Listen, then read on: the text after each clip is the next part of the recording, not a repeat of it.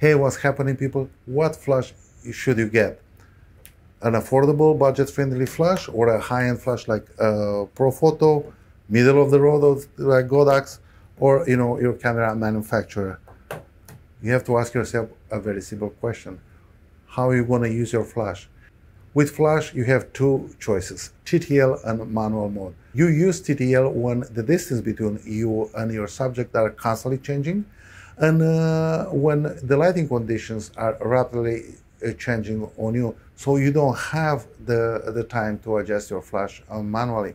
With TTL, it's very hard to repeat the same exposure or have the same lighting pattern, because the TTL system is making the decisions for you. With manual mode, you have complete control on your flash output, and it's very easy to have a repeated lighting patterns or lighting output on throughout the photo shoot. When you use your flash and manual, the battlefield levels out, because all of a sudden all these bells and whistles these flashes have, they're washed out, and you just dial up your flash up and down manually, and all of a sudden they are all the same. Now, some people are going to argue that some of these flashes have a more consistent light output and color accuracy, but I think that is a minor thing, and you don't have to worry too much at the beginning. If you are a portrait photographer and you have the time to set up the shot and pose your subject, you're always going to use your flash and manual, because it's very consistent, and it gives you the freedom for your artistical expressions. You can create the system under $200. You're going to need a flash, like this one is $85, the trigger is $40. You're going to need a stand, $20-30, and you need some diffusion materials, to alter the output of your flash to have, a better, softer light on your subject. For today, we're going to look at some possibilities we can have with this flash, and we're going to go outside, and we're going to do a couple of shots with some fabric diffuser, with a shoot-through umbrella, and we're going to bounce this off a reflector. The reflector is one thing you should buy as soon as you get your camera, because it's one of the most important and a very simple tool to alter the light in any situation. But of course, you don't have to go to spend the money on a very expensive soft boxes, and just a diffusion material. You'll be surprised how big of a difference you can get on your pictures, because all of a sudden, you use a big piece of fabric, and it becomes a huge light, very soft, and it's gonna look very professional. With this little flash, very affordable flash, you can get very professional looking pictures, and you don't have to spend all the money. Of course, if you need the rest of the features these flashes have, you have to go for the one it's gonna fit your needs. But if just you use it just for portraits, this is the way to go. Even for food photography or a small object, a manual flash like this is a very powerful tool. As you know, outdoors you have to establish your ambient light first. You're gonna underexpose it maybe half a step or one step, and to create a little bit more contrast. And you're gonna dial up your flash output enough to clear the shadows on your subject face. You don't have to overpower the ambient too much, and you don't have to blast your subject with too much light. You just have to make it look natural. The best flash used. It's very hard to say that you use a flash in the picture and it's gonna look more natural. We're gonna take the flash outdoors, and we're gonna use one stop fabric, a shoot-through umbrella, and we're gonna bounce it off a reflector. The one-stop diffusion fabric, it's a very common way for videographers to alter the lights, and surprisingly, not too many people are using in photography. Everybody wants the fancy, ultra boxes, soft boxes, everything, to look like more professional. But in videography, the diffusion fabric is used a lot, and you create a very soft light with it. And for somebody who starts, is very inexpensive way to diffuse your light and create very professional portraits. And you'll be surprised, with a little setup like this and with these very affordable materials, you can get a very professional looking pictures. Now we're gonna go outdoors, we're gonna take some pictures, and let's see what's cooking. For this easy setup, we're gonna use one stop fabric diffuser. I got this on Amazon, really cheap, and 2A clamps. I don't want, if in a situation like this, I will use a frame with the fabric, but because it's more money on this, we're gonna just using the simple solution, hanging the fabric on this cable. We're gonna set up the flash, and I'll show you how everything goes from there.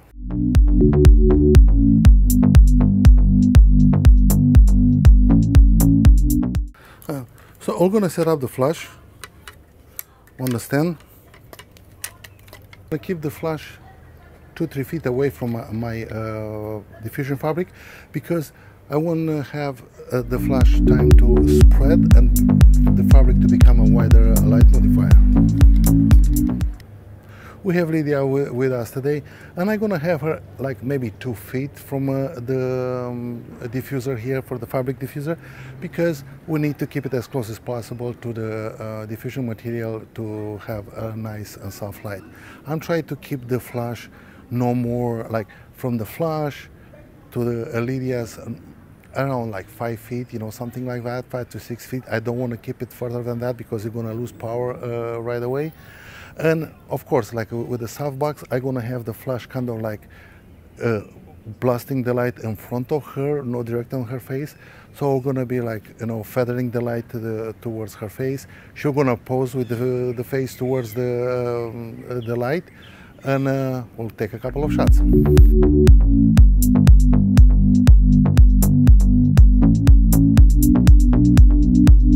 As you can see, if you put your flash on manual, you don't even know what kind of flash I have there. It can be any flash. It's not important.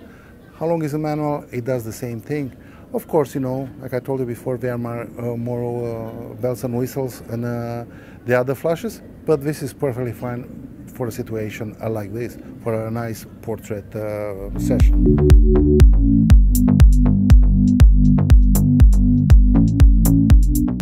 This is a very easy setup, just with a stand, a flash, and umbrella.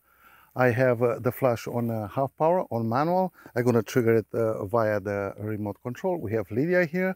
She's gonna pose for us. I'm positioning her in the shade because I don't want patch light on her. The sun is in and out.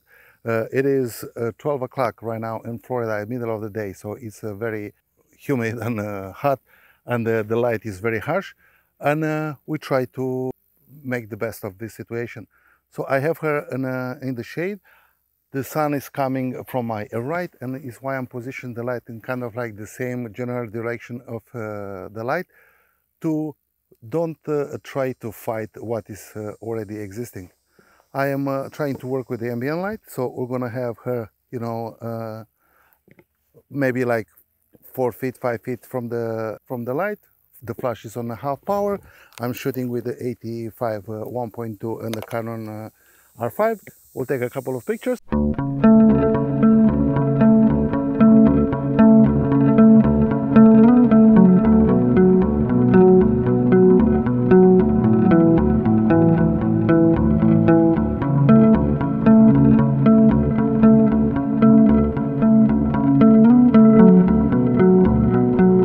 Your subject is mandatory when you shoot outdoor in bright condition, and this little flash I think is doing an amazing job.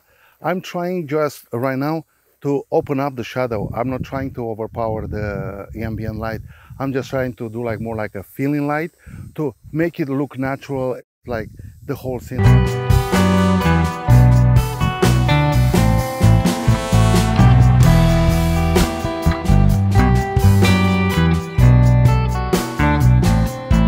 I try to find a background darker than your subject so it pops out, or the other way around, a lighter background, and to create some contrast with your subject. Have fun, And this is under $200 setup.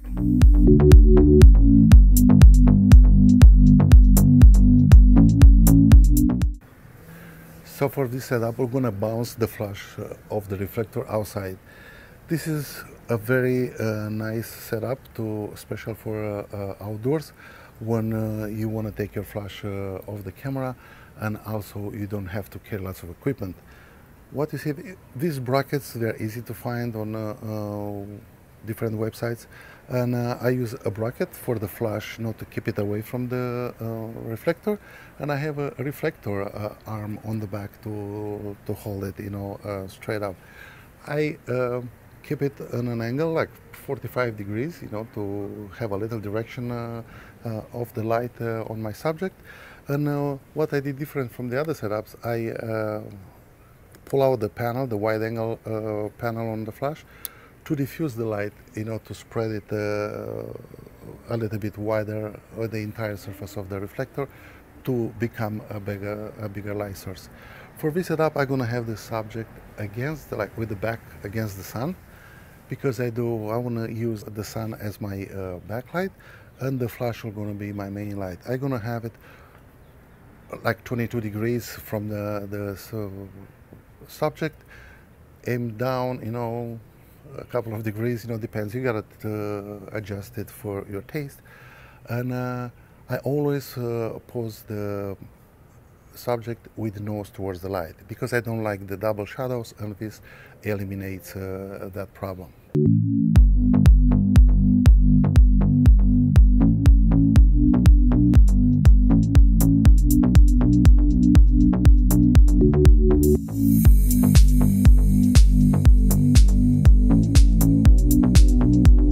Just have to use your imagination all the time to make any light work. You can use any light anytime, and you can get great pictures, but you have to project in your head how the finished image is going to look. So you need to have a kind of like reference, mental reference, what you want to achieve. It's very important to understand the patterns of the light, and it's very important to understand how your flash and your light affects the scene. If you like this video, please check out my channel for more lighting tutorials and gear review. Please like and subscribe, and I'll see you next time.